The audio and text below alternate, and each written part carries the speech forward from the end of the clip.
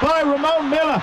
Bahamas get it, and Great Britain in 4th place, just out of the medals. More accomplishments for the hard-working Trinidad and Tobago athletes over in London.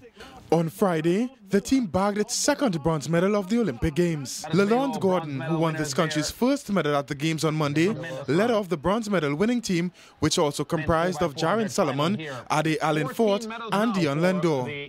As the race was being run, anticipation was high all around this country.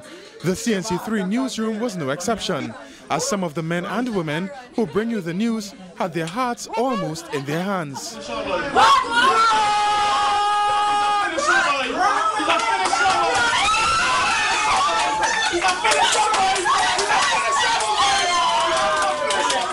But the joy of this country's accomplishment at the Games was shared by many others, as some kicked off the Friday evening lime early with much to celebrate. I jump, I scream, I say I come to drink a beer because I'm celebrating. I think the Prime Minister can give me a day for that one. I feel real proud.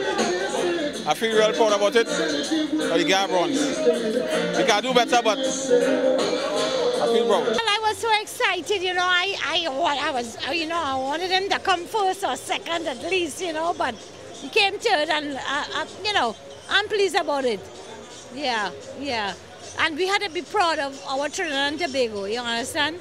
We got to be proud about our country, regardless of what. At the last count, Trinidad and Tobago stood at number 69 on the medals table. 205 countries are competing in the 30th Olympiad in London. For CNC3, I am Chester Sambrano.